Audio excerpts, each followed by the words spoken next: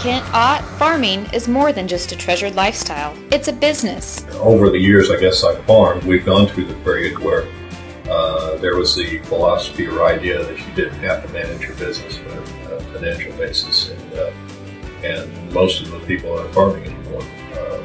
You do have to have a production side, which is very important.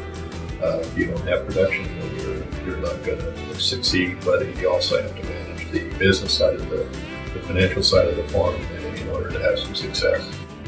After graduating from K-State in 1977 in agricultural economics, Kent returned to the family farm near Mulvane, Kansas. 3 decades later, he and his wife Rebecca continue to grow wheat, corn, soybeans, and milo while embracing improvements in farming practices. As a student in Dr. Barry Flinchbaugh's Ag Policy course, Kent remembers being inspired to challenge the status quo. He asked everybody if they would be willing to, all of the students, if they'd be willing to accept less pay than the counterparts in town just to go back to the farm.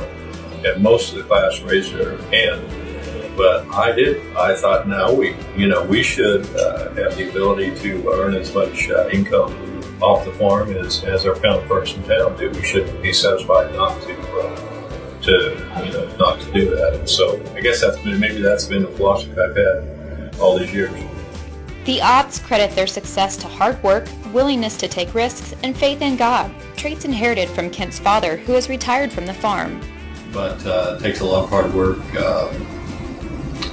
Be willing to change, I guess. I think that is important, that we're willing to change and embrace new changes, but also remember we need to learn from the past.